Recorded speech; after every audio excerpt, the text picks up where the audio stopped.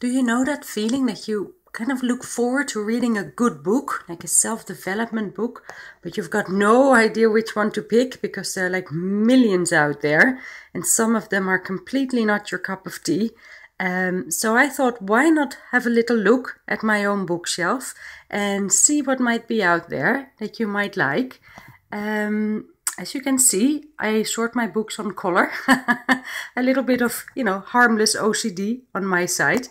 So let's have a look. This one, Attached, is very, very good.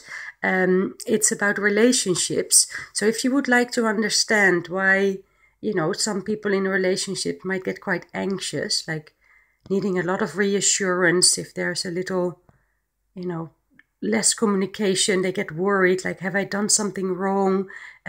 Does he not like me anymore? Like all sorts of worries and wanting to be reassured all the time. And other people are actually a bit more avoidant, so they would not really like to hold hands in public. They get a bit itchy if someone wants to curl up against them in the bed, and they don't really like or enjoy speaking about their emotions. So if you want to understand these different attachment styles and ways of being intimate with each other, this is a very, very nice book. The Artist Way is very famous for people who want to be more creative again. So if you'd like to embrace your inner artist and your creativity and want to live a life with more, photography or painting or museum visits or poetry or whatever it is that makes you feel creative, this is a really good book to get rid of any blocks and to start taking your own creative side more serious. Another very good one for relationships, Getting the Love You Want. He's got some good YouTube videos as well. If you Google his name, Harville Hendrix. This one is always nice. This is his second book, A New Earth, from Eckhart Tolle. His first one is very famous, The Power of Now, which is of course about living in the moment. So not to worry so much about what might happen in the future or to mull so much of what has happened in the past, but to be more aware of the here and now. So that's Eckhart Tolle's book, The Power of Now, and this is his second book, A New Earth. This one is beautiful if you like to learn more about chakras.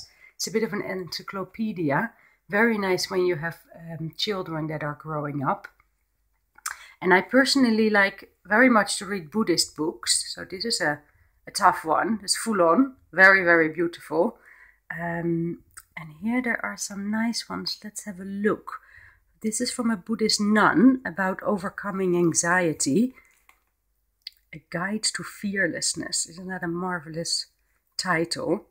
So if you're a bit anxious, a bit scared, this is a very, very, very nice book.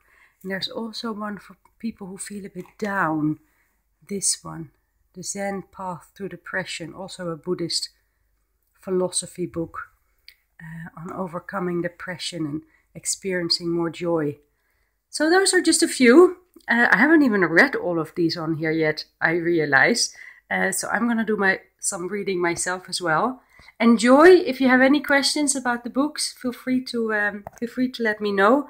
I look forward to hearing from you and enjoy reading. Bye bye.